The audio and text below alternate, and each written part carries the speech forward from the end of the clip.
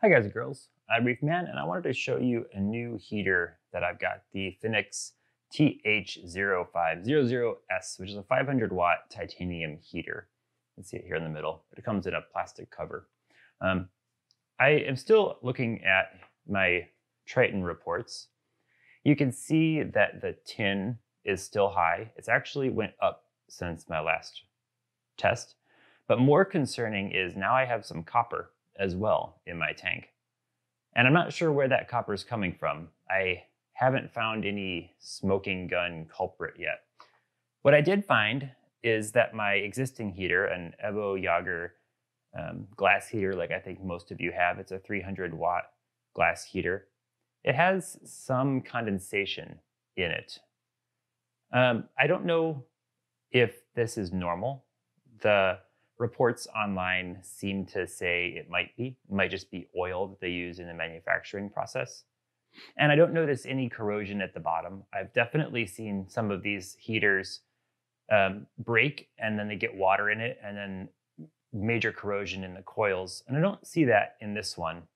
But I don't know if this is getting water in and then out as it heats and cools down. So we're going to replace it just out of safety and to try to get rid of the copper in the tank. So I've always used these Eheim Jager heaters. They have a bunch of circuitry at the top. As you know, you can set on the top of them. So where I'm holding it, you can set at the top and then tell it to turn on at 80 degrees or whatever and keep your tank at 80 degrees. These heaters don't have a thermostat in them, so they're much simpler. There's less to break in them.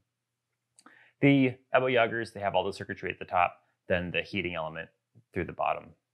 So we'll get rid of that, and we'll show you the new heaters.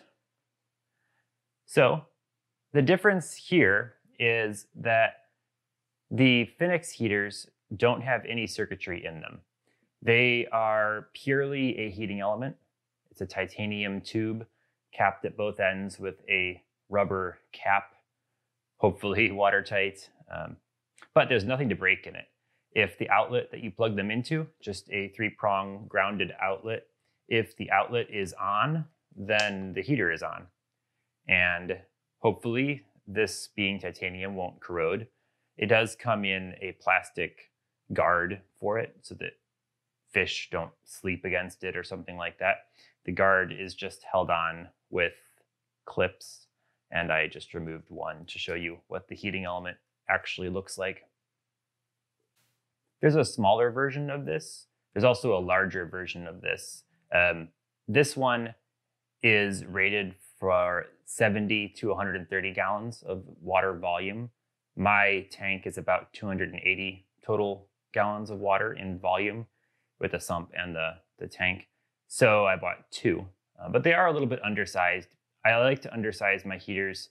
I didn't last time. I had just that one 300 watt, but with the two smaller ones, you'll get more safety, right?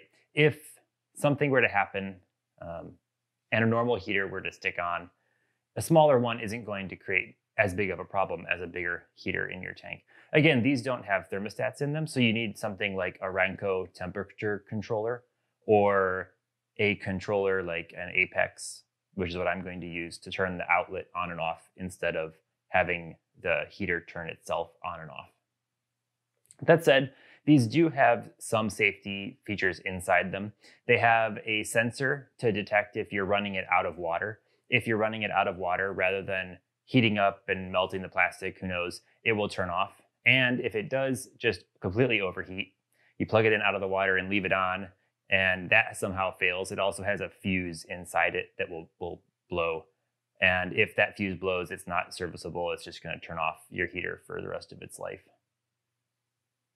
So there's really not much to say. Hopefully these will work well. I like that they're titanium. They are pretty heavy. They're much heavier than a normal heater. I'm hoping that this will resolve the copper in my tank, and maybe just that little bit of leakage in and out of my heater was causing the trouble. I'll take a look at the report. It is only 1.05 or 2.05 micrograms per liter of copper, which is a very small amount, but as we know, copper is very toxic in tanks. So better safe than sorry. And let's figure out where that's coming from. I'm also going to replace my RO DI membrane. and the charcoal filters there. There could be some copper. Obviously, my house has copper pipes. There could be some copper coming in from the RO water, perhaps. And if the membrane is old, which my membrane is, then maybe it could be getting through there. So we'll replace that as well. Replace the heater. Looked through all the other pumps that I have. Nothing is corroding that I can see. No burst magnets in the vortex, that kind of stuff. And the only thing I could find is that heater. So we'll see. I'll let you know. We'll do another Triton test in a couple weeks. So hopefully this was interesting.